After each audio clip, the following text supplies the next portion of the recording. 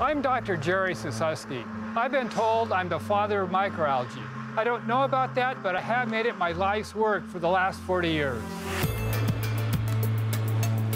Jerry is the king of superfoods.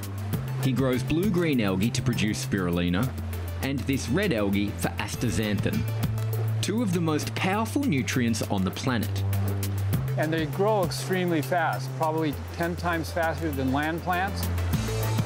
And there's so many of them, over 30,000 varieties, all thriving here in these huge ponds, churned up by the water wheels so they all get exposed to the hot Hawaiian sun.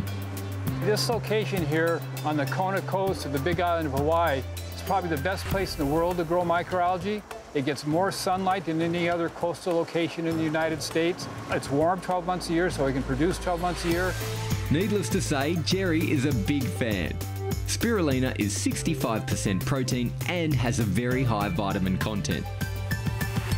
It also contains a unique blue pigment called phycocyanin that helps protect both the liver and kidney from toxin, as well as immune-stimulating compounds. So people that use spirulina report having much more energy and really never getting sick. It's a pretty good rap from the man who makes it, right? And Jerry's just as keen on the red microalgae too, even though it's 10 times harder to make. They both start off green. Spirulina stays green, it's blue-green. Haematococcus actually starts green, and when it's stressed, it forms a spore and rapidly starts accumulating astaxanthin. The process of going from green to red takes about 7 days. But Jerry reckons it's all worth it to produce the most potent natural antioxidant known. So it really helps with inflammation in the body.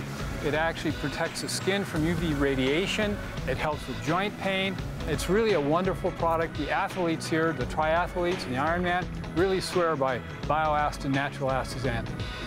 Who'd have thought that something that looks like slime and can be morphed from green to red and snap-dried in less than 20 seconds would be that good for you?